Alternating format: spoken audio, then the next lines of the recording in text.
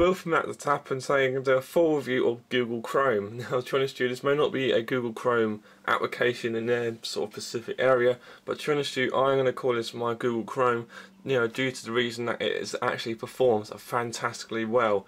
It's actually beating Safari, and to be honest with you, I've actually used this more than Safari.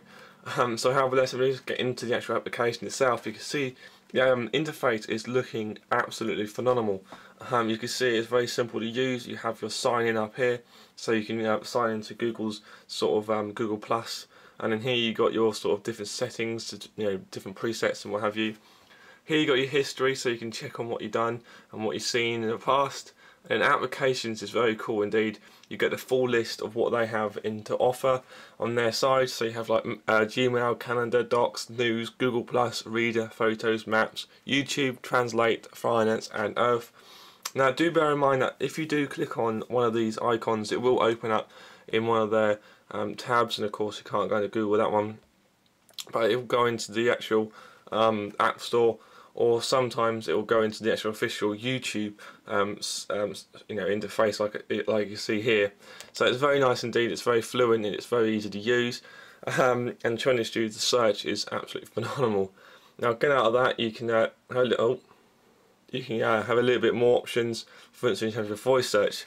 So if you don't want to type onto the actual search bar, then you can just use your voice. So basically, I was going to say YouTube, and you can see there it's actually recognised what I said, and now it's come up with the search result of YouTube. So it's very nice indeed. It's very fast and very fluent. So as you can see there, it's going to go to YouTube itself, and then there you go. It's on the ball. It's all fast, and it's always, in my opinion, more faster than Safari in my opinion. But as you can see on here, you have a tab. Now, I've not really found any other ways you can get new tabs, but nevertheless, this is better than nothing, I would assume. Here you can share it with your friends, or via email, or you can open it in Safari. And here you can also Google Plus it, so you can let people know the website. Then here you have the sort of search option. So basically, if you want to go and search a word or a phrase that's on YouTube, but you can't find it, for instance, new, let's just type that in, and there you go. It's just highlighted the phrases that are there. That's says new or whatever. So it's very good. It's actually reminiscence of the actual Google Chrome itself. So it's very good. Now, the other cool thing as well is if you swipe to your right, if I can do it properly, you can close the application just like on the Google Chrome, or you can just tap out of it like so.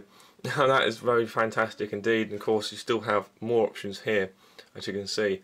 So there is a plethora of choices you can choose from, and it is a very handy application. As I said, it's very reminiscent of Google Chrome.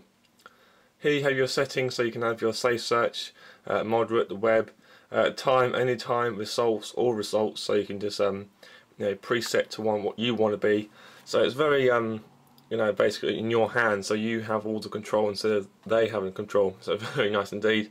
And here you have the options to have it like this, or you can have the option to go and make it like so you can see the images before you go and search or go onto the website itself. So say I want to go on this one here, for instance, I don't know what it looks like, I want to know before I go in it. You can see it like this, just like normal on the website, normal Google Chrome, sorry. You tap on it, and then after that it will open up the web page like so. So to be honest with you guys, that is it of the full review of Google Chrome.